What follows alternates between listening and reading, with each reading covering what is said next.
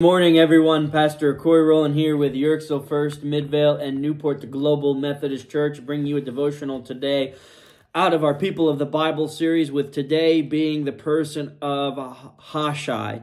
Hushai's name means quick or haste. He lived around the 10th century BC, was the friend and counselor of David, who became a spy for him, and you can read about him in 2 Samuel 15. And our devotional thoughts. When Brian Johnson caught Carl Ripken Jr.'s home run that broke Lou Gehrig's consecutive game streak, he knew he could have sold it for thousands of dollars. Instead, he gave it to Ripken, saying, "It will mean more to you and to your kids than anything I could have gotten out of it."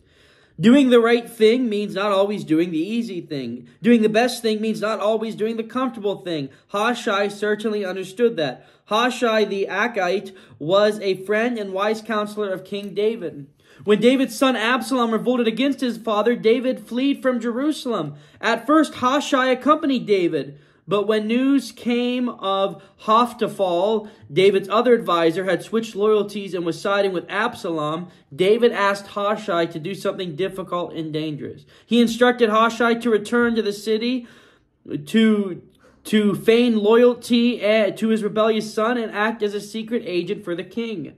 Hushai preferred to remain with David, but he knew that sometimes doing the right thing means doing the uncomfortable thing. Hushai provided reliable intelligence of the plans of Absalom and counseled the son in ways that benefited the father. Sometimes God prompts us to do things we would prefer not to do. It means befriending an unfriendly neighbor or mentoring a teenager who has no positive influence in his or her life. For you, this may not always be the comfortable thing to do, but it is the right thing. Be responsive to God. Invade Satan's camp to serve your king and enjoy being God's secret agent. The idea that God often calls us to something uncomfortable, this is something that we should expect as Christians. God often calls us out of our comfort zone because he wants us to know that he has bigger plans for us and that he will sustain us through those plans. It is not up to us to have all the equipment or all the things necessary. It is up to us to trust in God and let him do his work, to send us straight into the stronghold of Satan, to be his witnesses, to do the things nobody else wants to do, to care for the people nobody else wants to care for, and to love those that nobody else loves.